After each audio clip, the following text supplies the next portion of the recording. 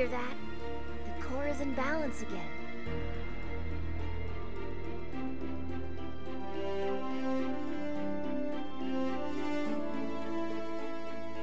Everything's in the green. The prism is aligned, and the core is channeling energy. Soon, eco-vents around the world will start flowing again. If only Phoenix could have seen this. He was a good man. He certainly was. Phoenix sacrificed himself for us all. My readings show a huge reduction in storm and quake activity in all directions. And the instability is dropping fast. Whoa! Kira, you just... Channeled eco-energy. You may be turning into an eco-sage, my girl. Big deal. When I get really riled up, I can turn into a massive 15-foot monster.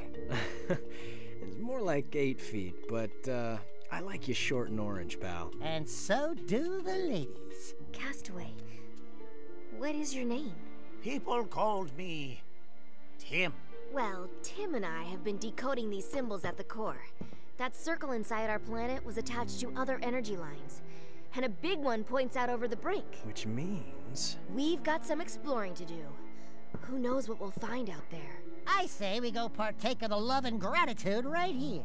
Out over the brink, huh? Could be a grand adventure, if I can find a partner willing to keep up. Well, since we're already way out here, I wasn't really planning on taking a vacation. Say, you guys wouldn't be planning something without me, right? Next time I want to vote. Oh, sure, Dax. All in favor of going on a new adventure, raise your hand. 2 to 1. Done. You lose. Whoa! Whoa! You're lucky I didn't go monster on you just then. That really got me upset. Okay, fine. We'll go on another adventure. But this time I'm bringing a barf bag and some magazines. And maybe that sexy pirate chick. Oh, and a seat cushion. It hurts my tail to sit that long. And a few more snacks. Hence the barf bag. And a high-tensile grooming comb for my luscious dark monster fur. And don't let me forget my puggy precursor bear. Can't sleep without it. And a boatload of gas pills. Oh, you guys won't be able to sleep if I don't have those.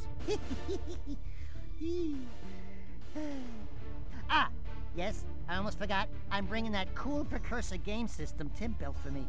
And the racing game Jak X. And my whisker trimmer. Hey, you got any grubby gum? It helps pop the ears when we're landing.